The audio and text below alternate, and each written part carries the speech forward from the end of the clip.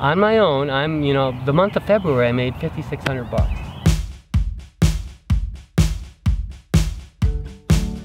And we are at a place, they're a market farm out of backyards. Here's the main man. What's your name? Jim Kowaleski. And what are you doing? I'm packing for my local health food stores. Got an order going this morning. Okay. Yeah. Well, don't let me stop you. Keep doing what you're doing. It's mostly front yard gardens, believe it or not.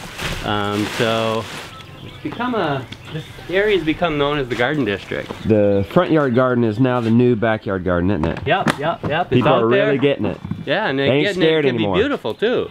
You know, it's crazy how good. Oh, I know. Yeah, well, you'll see. Look hopefully. at this. I mean, just here, and this is just your staging area. Yeah, this is because it got so shady. I'm not gardening as much here, so I moved down the street, borrowing land pretty much, which is pretty cool that you don't need to own the land. Salatin talks about that a lot. Yeah. You know, the fact that you can be portable farmer using other people's land that's not being used. Good for you. Yeah. So how much land do you own? I just own this little place here, which is all shady. You know, I did the pond and everything, and I had more gardens planted here like 8 years ago. I've been doing it almost 10 now. Good for you. And then I switched down the street, so as the garden evolved. So let me get my hat on. As you grow, you just find another yard, huh? Yeah. Started, like I say, about 10 years ago. But George started this probably 6 years later. Or no, 5 years later. He started farming. He's been going to market too. So this is my neighbor. He got known as Broccoli George because he grows broccoli like crazy good. He's in transition. He's going into the spring garden. I go to Maine, so I don't do much of a spring garden. Yeah. Yeah, and you see me every morning walking down the street, you know, in the dark most of the time. My neighbors think it's cool. They don't care. They actually groove on it. I guess why wouldn't they? Look at this yard. Right. I mean, it's rocking. And they're like, please come to me next. Well, I've had the guy offer to lease the one across. So what do you have to give him? A little bit of veggies? Well, he was wanting cash. I don't want to deal with cash, so I've kept off that because I barely maintain this. For one guy, this is about a ½ acre of land in production. Okay. So I'm busting my butt probably 70 hours a week for maybe 10, 12 weeks. So, you know, by myself, and that's how I've chose to work because I don't work well with others. You found the job for you, buddy. Yeah, I'm living the dream just like you are, Justin. Taste awareness for me. So they used to grow this back a long time ago, called it asparagus broccoli, right? Yes. The Chinese call it gailan, but try that. Just try the stem. That's what you want. The stem is the sweet. The stem. It's incredibly good. Oh yeah. Sweetness. Never heard of the stem being any good. Yeah, I mean so I tell my customers to think about it as asparagus. You know, because the top's good, the leaves are good, but they're sweet, not like broccolini, which is kind of bitter. And there's I'm trying like 5 varieties, but that one's called Suho, and I've got Happy Rich. Those are the two I kind of grooving on, yeah. So that's fun, you know, introducing people to new crops too. Yeah. Growing on good soil, that's where a lot of the flavor comes from too, though. But this is all coming, you know, the fertility stream here is free yard waste from my city. They compost it. You know, they take our yard waste, take it somewhere, compost it, and they'll deliver it back to us. So it's a cool circle of life that I'm growing food with my neighbor's yard waste to sell to them at market 3 blocks from here. Wow. It's a really nice tight circle, and you know, I got a little dump truck, so I go get it from them. But I probably put 50 yards of the free compost across this every year. So that's my fertility stream. Yeah. I see a lot of wood chips. Well, see, the thing is, so that's, you know, it's 3/4 finished yard waste. You know, and I'm liking that better than finished compost. Everybody bows to the finished compost, but I see this as diversity on the top of the soil. It kind of self-organizes. The wood chips stay on the top, the fines go south, you know, or deeper. And that's really a nice thing. I used to sift it, but it tended to dry out more with that. So I like the wood chip. To anyone who thinks putting in a front yard garden has to be ugly, here you go. Look at this. Isn't this not the most beautiful front yard you've ever seen? The wood chips helps keep the weeds down, helps keep these plants moist, creates organic matter, little maintenance, high growth, high performance. Gardening that I've evolved over years to get real intensive. So I'm just picking the outside leaves of these plants so they continue to produce in the same space. And I get a lot of production this way. It's kind of like the French intensive method, you know, that Coleman talks about a lot. That, you know, you can, if you always are maximizing the space, you can produce massive amounts of food on small space if you got the organic matter to support it. And I have it with that Newport Richie compost.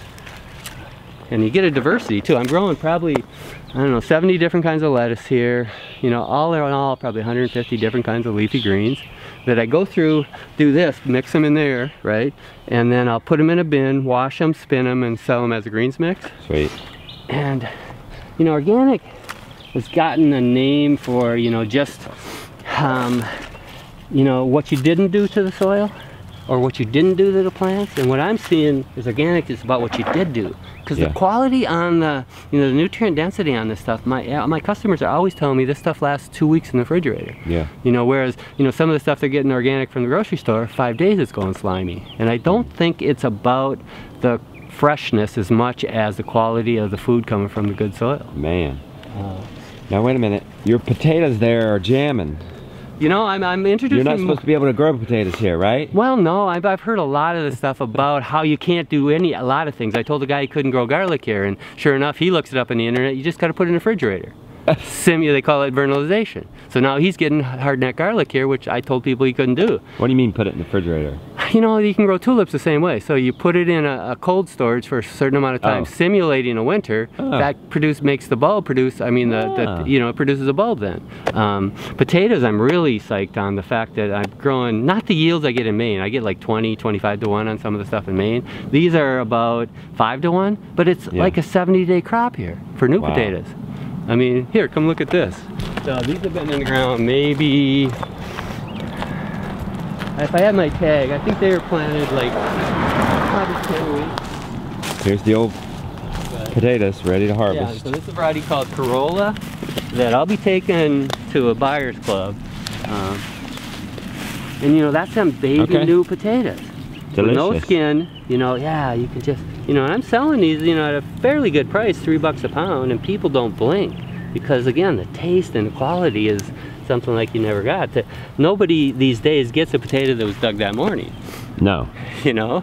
And then grown out of good soil. Huckeri turnip, that's what the seed packet said, but I found a woman came from Alaska to one of my markets, and I asked her if she grew them here, and she said, oh yeah, but we call them snow apples. So wait a minute, you're growing them in Florida, she's growing them in Alaska. Yep, and I found out about them in Maine. There. And I found out about them in Maine. Some guy, about this time of the morning, I was at Common Ground Country Fair, and Jack Cortez says, oh, you gotta try one of these. I don't like turnips. 6 o'clock in the morning, come on. But, you know, he gave it to me, and... Raw, too. Raw is the only way. Really? It's in, I mean, I all turnips or just this turnip? That turnip. And bite a little deeper. Wow. As my kids would like this turnip. Yeah, as you get to the center, it's so tender and sweet. Mm. You know, so definitely I always tell people to try them raw before they cook them, because turnips you cook. And then the greens are exceptional. They're much like spinach. Yeah. You know, so just to move this into Florida, I guess they were growing them in, you know, back in the 2000s, but nobody had them when I started growing. So what are you doing? You're at the market handing out samples? I've learned to do that. Yeah. And then people just buy them. It's crazy. The baby carrots too, once they try them, it's just like, wow. You know, they think baby carrots are the things they get in the bags that are all, you know, whittled down with a whatever machine, but you can actually grow baby carrots. Coleman pioneered that. That has taste. Yeah, it's actually sweet. Yeah, who would have thought with a turnip? Now, did I hear you saying you also live in Maine? I farm in Maine. I'm an itinerant farmer. So, you know, I'm like any... A snowbird farmer. Well, let's call it indigenous culture. They used to do that, right? Yeah, you're right. Kayak up and down the West Coast. You got me. So you follow the climate that produces abundance. Yeah, so I leave here about the 1st of May, get up there, plant my crops, you know, get the potatoes in the ground, start mowing the grass. I was telling you I mow like 7 acres with a scythe, and that feeds the garden. Nice. Grow through the season, sell a little at farmer's market there, then pack up my old 65 F350 dump truck that I can make into a minivan, or like an RV that I can sleep in the back. Okay. Bring back like, I don't know, maybe 4,000 pounds of food that I sell here when I get here. That gets me going until my crops come in at Christmas time. Good for you, man. Yeah, it's working out great, and it's just slowly evolved. So crops are going north. I'm taking onions north. I used to take citrus before the greening took them out. And everybody's excited to get that because you grew it, and here it is. Yeah, it is connected. So it's not really local food, but it's connected food. I think that's what we need to talk about. You know, local within just a certain parameters, it can be, you know, slow you down a little or limit you. But if you keep connected, you know, people are waiting for those apples I bring back, varieties you've never heard of. Cool. You know, so it's a cool lifestyle. I bet y'all want to know, this is a market garden. He doesn't own this land. He gives them, do you have to pay him some money, or do you just give him well, some this produce? is actually my, my mom owns this place. Okay. So I'm borrowing her land. My ex-wife owns that one. Most people got a mom. Yep. Well, and ex-wife too. Yeah. Most people, half the people have an ex-wife. Yeah, at least. Yeah, we're good friends, so she let me garden. And she gets free veggies out of it. Yeah. And I'm actually doing a buyer's club with her work. She works at the Attorney General's office, and I do a buyer's club there. She takes stuff to them, and I get some cash out of that, and she makes her co-workers happy. How much pounds of food do you think you get out of here in 12 weeks?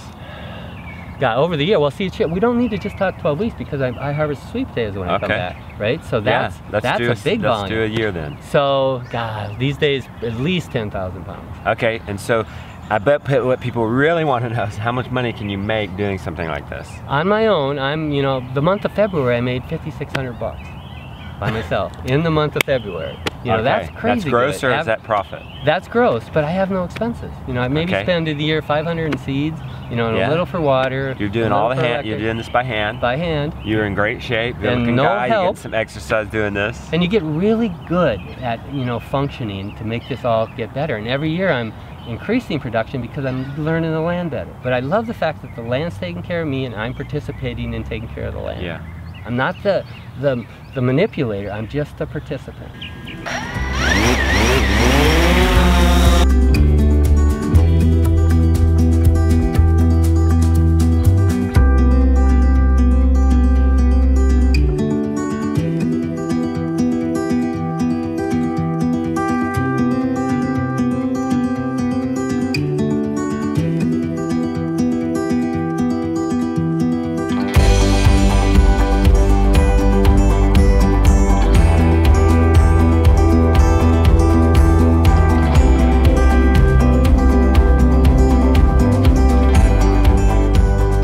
What we got going on over here? I'm getting this ready for market. Washing and spinning. Using my expensive method. My $4 salad spinner.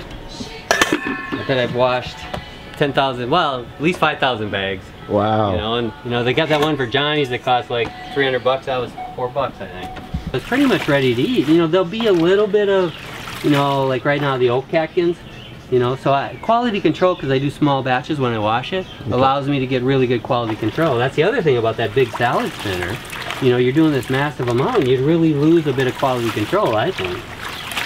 And it's kind of funny, if you move from the bottom, anything that was heavy will fall through it, so it's really clean. I'm a little debating about the city water, but I mean, you gotta choose. You're still a running that through that RV filter? Yeah. And that, instead of weighing or anything, again, saving myself time because I'm a one-man show, that is a bag, what fills that. It's usually about a ½ pound. It'll go anywhere from 7 to 10 ounces, depends on how generous I am at the time. Like I said, this is probably my bread and butter through the year. If I sell, 2,000 of these, that's, $8 grand.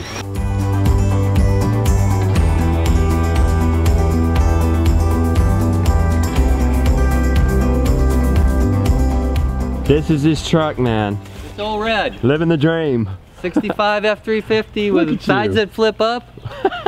Turned into a kind of like a covered wagon when I travel. Nice. Yeah. This is your ride from Maine to Florida, twice a year. 7th round trip it'll be this year.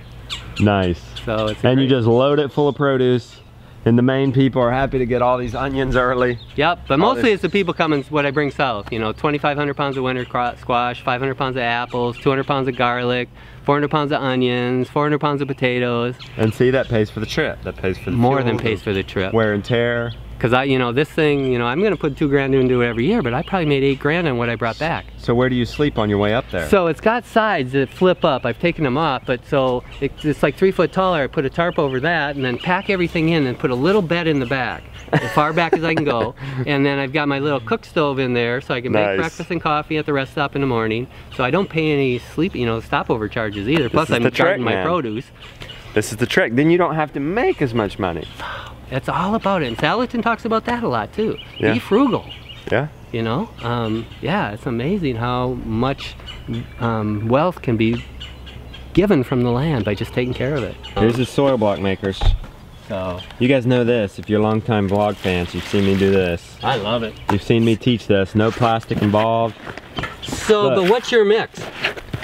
Oh, I buy it. I buy the premix. Do you make your own? Again, I've learned to the pioneer was Elliot Coleman. I mean, it was being done before. I mean, the Aztecs did it, I guess. Yeah. But Coleman had a mix, and I started out with just compost, and I wasn't at all happy with it. It didn't work out good, but then I figured, I should follow Coleman's method. He's got a elaborate recipe. So I started with that, and I had incredible results. Right? Wow. But he uses like a third of sand, and my friend up in Maine, George Hoke, was all talking about granite sand and the paramagnetic effect of that. Are you familiar with that at all? No. Okay, so I substituted the granite sand for Coleman's builder sand, and I did a side-by-side test with the builder sand and the granite sand, and at 3 weeks the soil blocks, the plants were a full inch taller. Nice. I'm going, cool. I don't need to know the science behind it. Coleman heard about it and he said, oh, there's probably mineral difference. So he was interested because I told him about it. You just take a base. You had Elliot Coleman as a base, but you ain't scared to have an experiment. Then you tweak it. That's right. Trust what somebody's already developed and then go with it instead of create the wheel again. Exactly. So what I usually do is I start the minis. It's a different mix with the minis, but this is the big block mix. So all you do is, these are little 3/4 inch blocks. And you pop them out, and then I put a seed or two in each one. And then sprout those out, grow them about, maybe perfect is about 12 days for me when everything's going good. Yeah. And then I move them up to the 2-inch one, which I can't imagine how many blocks I've made with this. It must be getting on. It looks like it's well loved. Yeah. How old is this block maker? This one is got to be getting on 10 years old. Wow. Think about that, everybody says, oh, I can't afford that $30 tool. Oh, whatever. I mean, so. How much would you have spent in plastic trays by now? Oh, yeah. And then the plants are better. It's not so much about, the savings or whatever, but the plants actually perform better, which is cool. So then you can imagine this little sprout in here, and then I just pop it in there. You pot up. And then, and then sometimes within 3 days, you'll see roots coming down the sides. It's so... it doesn't disturb the plant at all. It's amazing. So that's where I see it as very valuable. Yeah, because it can come out of the block instead of getting blocked by a plastic tray and getting wrapped around itself. And then it has stress when you transplant it. And I also believe that, again, how a plant grows is, a lot of people say, why don't you just plant right into this? You're saving the step. But what I've seen is these don't dry out as fast. So a young seedling, I think they need that pulse of air and moisture. I think most of the commercial production in those cell trays, they keep them too wet. The plants aren't as healthy. So I've seen when this dries out a little, then it gets more air to the roots, and the same thing, then you got a plant that's producing more root, you put it in here, and the same pulse starts happening. That's my theory. I ain't no scientist, but that's what I found. Jim, thank you so much. This was amazing. Your salads look so good. Nice touch with the flowers. Yeah, it's my signature, but yeah, great seeing you, and I love what you're doing. Keep doing it. You have a great day. Yeah, see ya. I'm back at Peter's farm, reunited with Mr. Brown and the kids. They went to Weeki Wachee Springs. Many of you guys suggested that. That's the home of many, many mermaids. Did you guys see some mermaids this morning? Yeah, it was good. You guys liked it? What about some mermen? Did you see some mermen? No mermen? Wait a minute. Hey, there weren't any mermen? No. Well, you need mermen to continue the mermaid race, you know that, right? Rebecca and the Chidlers went and did the Weeki Wachee mermaid thing. We made a whole separate video just for that. If you want to check that out, I'll leave the link right there and down there. We're also gonna have a meetup tonight. Putting the camera away, I'm gonna enjoy everybody. This is at Tampa, but our next one is gonna be in Live Oak, Florida. Where was that? I had that. March 27th, I think it is. Yeah, March 27th. It's gonna be at Live Oak. It's gonna be at Full Circle Farm from, what'd we say? 6 to 8? Yeah. I think we said 6 to 8. Ice cream party from Full Circle Farm. Organic ice cream. And a tour of the place. It's gonna be worth it. It's in Live Oak, Florida. I'll leave info for that down in the description.